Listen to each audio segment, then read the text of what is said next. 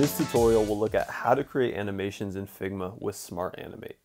Smart Animate is a surprisingly powerful animation tool that allows you to add motion and smooth transitions to your Figma prototypes without having to use other tools like Adobe After Effects or Principle. You'll typically use Smart Animate to transition between two screens in a prototype.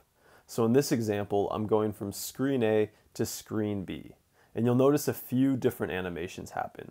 For one, the logos all collapse into one towards the bottom of the screen, and then new content enters the screen, including an image, text, and a top navigation. This is all done with Smart Animate, and we'll look at how in this tutorial. So the first thing we'll animate are these logos and having them collapse towards the bottom of the screen. So to do that here in Figma, I'll actually duplicate this screen by holding Alt or Option on the keyboard. That creates a new frame. Then I'll carry over this title as well. Change that to screen B.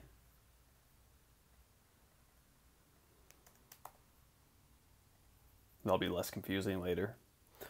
So one important principle when it comes to Smart Animate is that the element or elements that you're animating have to appear on both of the frames. So both the starting frame and the ending frame. So that means these logos that we're animating have to be present somewhere on screen A and screen B. And then effectively what you have to do is change the position or the properties of the elements that you want to animate on screen B, and Figma will fill in the in-between.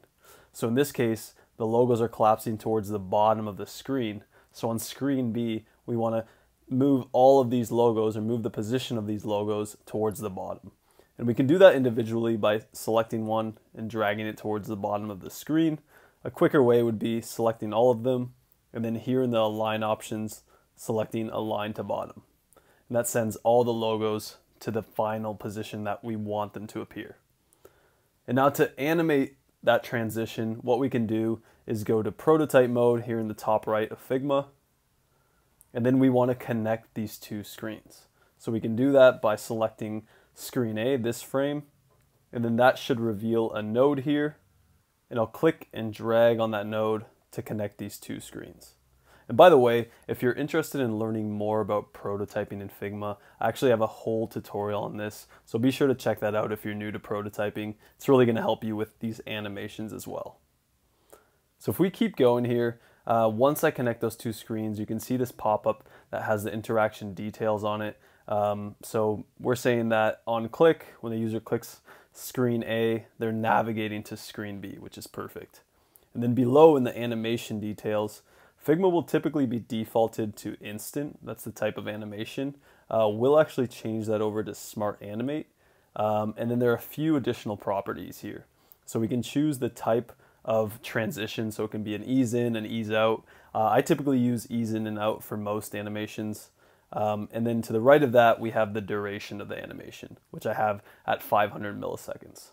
So once we set this up, we can actually preview what this animation looks like. So I'll click the play icon here next to Flow 1. That will open up a preview. And now when I click anywhere on this screen, I can see the animation.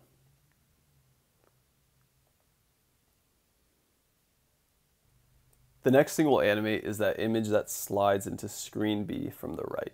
So what I'll do is scroll down here, and I'll copy the image from the final designs, and then I'll paste that image into screen B. And if you remember the important principle here, the element that we're animating needs to appear on both of the screens, on both the starting point and ending point of the animation. So I'll also want to copy and paste this image on screen A as well. And now what we can do is change the position of the image on the starting point so that it animates into the ending point. And I'll just flip this back into design mode for simplicity here in Figma. And then what we can do with this image on screen A is actually push it to the right. I'll do that with the mouse at first, and then I'll use the directional keys on the keyboard to fully remove the image from the screen. And then what we're saying is this image is going to come in from the right, and it'll eventually settle into its final position on screen B. And this is effectively another position animation. So now we can go back into prototype mode and click on that play button to see what that animation looks like.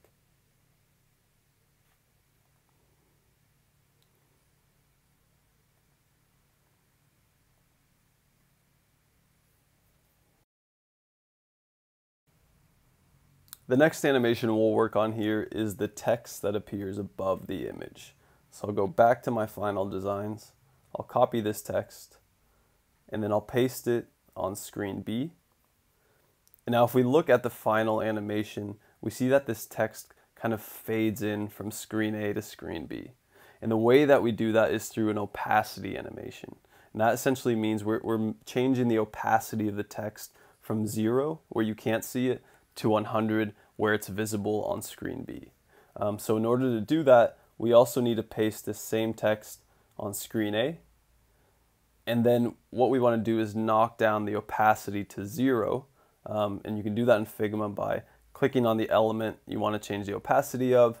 And then here on the right, in the layer section, we can change this 100% to 0.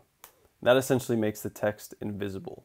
And now that we have the invisible text on screen A and the opacity at 100 on screen B, Figma will fill in that in between with Smart Animate. So I'll tap on prototype here in the top right and then click on the play icon, and we can preview what that looks like. So now we can see that text fade in from 0 to 100.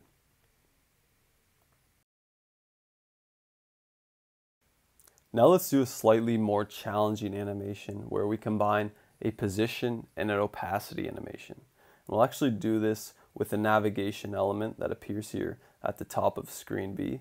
So I'll copy that and then paste it on both screen B and screen A. And what we want this navigation element to do in terms of animation is slide in from the top, and then we also want it to fade in from 0 opacity to 100 opacity. So we can do that by changing the properties of that element here on screen A. So the first thing we'll do is actually move the position so it's outside of screen A. And that will take care of our sliding animation and having it come in from the top. And then here in the layer properties, we'll change that opacity to 0%, which will create that fade in effect. Now if we go back into prototype mode, click on the play icon, we can preview what that looks like. As you can see, the navigation slides in from the top and it also fades in simultaneously. Now if we really want to make this animation feel more polished, what we can do is have each of these menu items come in at different speeds. So we'll actually have a staggered animation where about moves in slightly slower than menu. And in order to do that, I'll flip back to design mode here in Figma in the top right. And then we want to go and change the position of about so it's slightly higher off the frame, and it'll just take a little bit longer to animate in. So as you can see right now, you can't really see the navigation element that we dragged off the frame. So in order to reveal that, I'll actually hit Command Y or Shift O on the keyboard. And what this does is it reveals the outlines or makes the outlines visible of your designs. And this shows all the content that's actually on or off the frame. So now I can see the menu items that we kind of dragged off the frame, and then I can also see the images that are off the frame as well. And I can even see that text that I knocked down to 0 opacity. And this comes in handy in circumstances or situations like this where we want to edit these elements that aren't visible within the frame. So in this case, I'll drag to select about, and then with the keyboard arrows, I'll just move that slightly higher so it just takes a little bit longer to animate in, and that will create a nice staggered animation. So I'll hit Command Y or Shift O on the keyboard to see the final designs, and then I'll flip back to prototype mode, and then we can see what that staggered animation looks like. So as you can see, about takes slightly longer to animate in, which looks really polished.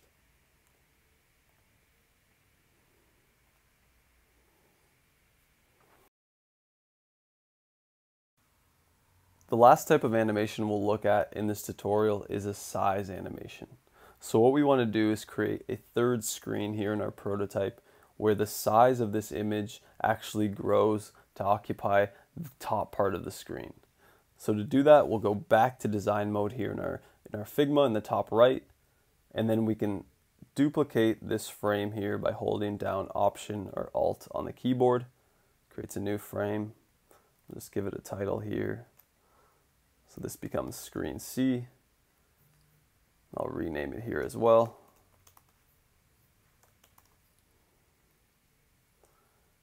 And now what we want to do is get rid of all of these elements except for the actual image itself. So I'll just select and then delete. And then all we have left is the image. So like I mentioned, we want the size of this image to grow to occupy the top of the screen. So what I'll do is select the image and then I'll hold Shift down on the keyboard to kind of constrain the proportions or keep the same proportions of the image. And then I'll just drag it and then we can align it towards the top of the screen. Perfect. So now if we go back into prototype mode, we actually want this animation to happen when the user clicks on the About element here. So I'll just click that. That reveals the node here. And then I'll click and drag to create that connection. And then we can just review these interaction details here. So when I click About, navigating to screen C, and then under the animation properties, we're using Smart Animate, which is perfect. So now if we preview that animation, click on the play icon here, and then when I click About, we can see that the image grows to occupy the top of the screen.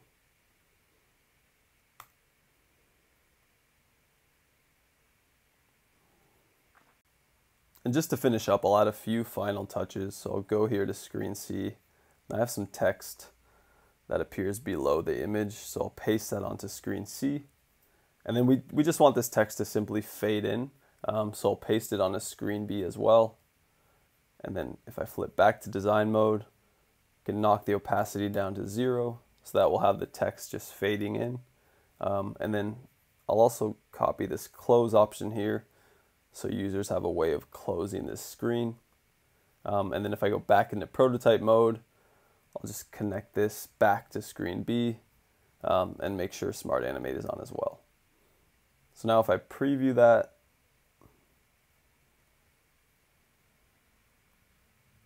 we have a really clean animation there.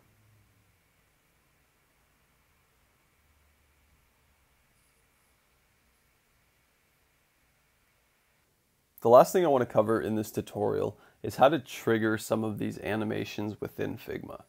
So far in this tutorial, we've been looking at animations that are triggered through click or tap. So when a user taps on screen A, they're going to screen B. Or when a user taps on the About link, they're going to screen C.